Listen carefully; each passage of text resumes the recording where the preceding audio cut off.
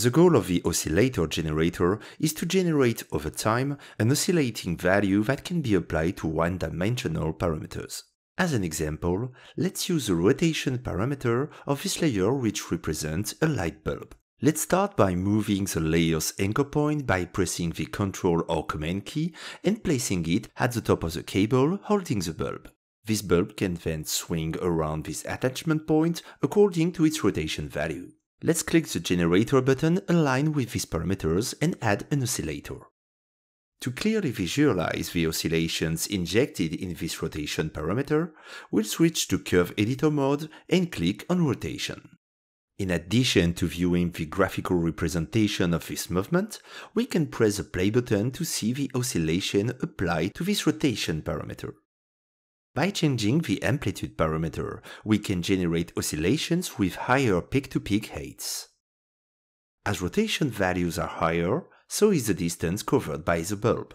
Let's increase the value of this amplitude from example 10 or even 15.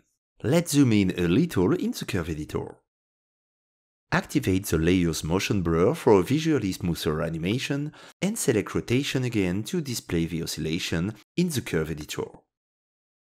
The frequency parameter determines the horizontal and therefore temporal distance from one peak to another. Reducing this value will enlarge the oscillation and slow down the movement. If we increase this value, the peaks will be closer together and the movement faster.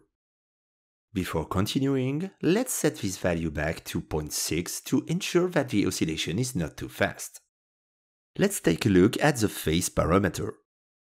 This shifts the entire oscillation horizontally to determine the starting value at the first frame. Let's move to the first frame and play with the phase to start the animation at the top of a peak.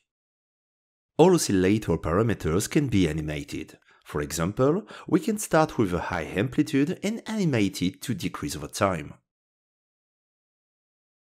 Starting the animation with an amplitude of 15, actually oscillating from 15 to -15, we can then move forward, for example to 2 seconds, and change this amplitude value to 0. Keeping this amplitude variation will increase the frequency to have a greater number of oscillations before the bulb stabilizes.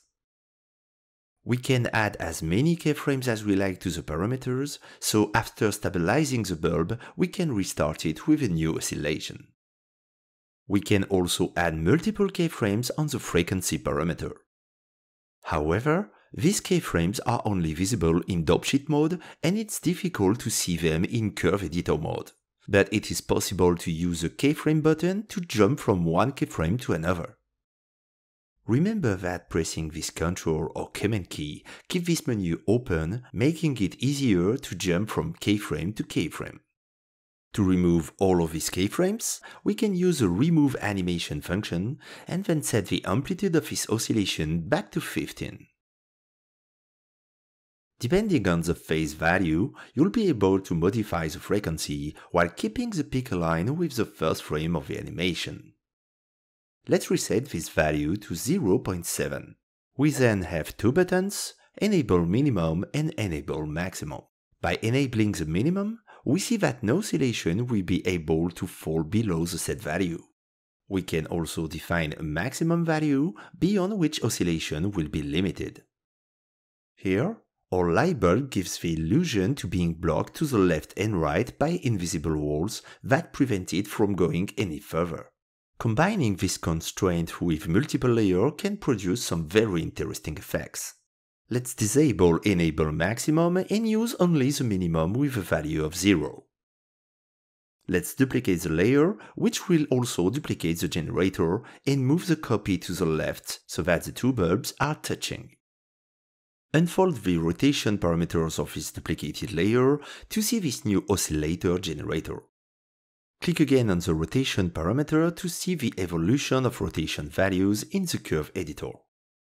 Uncheck the Enable Minimum option and activate Enable Maximum, assigning it a value of 0. Pressing the spacebar to launch the animation simulates a pendulum movement in which the two bulbs collide. Let's delete the duplicate of this layer so we only have one bulb in our composition and disable the Enable Maximum and Minimum options. The mode parameter lets us choose the type of oscillation. Sine oscillation is very similar to cosine oscillation, the only difference being a quarter phase shift between the two modes. Sawtooth oscillation rises in a straight line from minimum to maximum, then falls back to the vertical. Square oscillation takes you from minimum to maximum without interpolation. Very convenient for flashing lights, for example. Finally, the triangle oscillation follows the peak of the sine signal. However, we can see that the progression is in a straight line rather than damping on high or low peaks.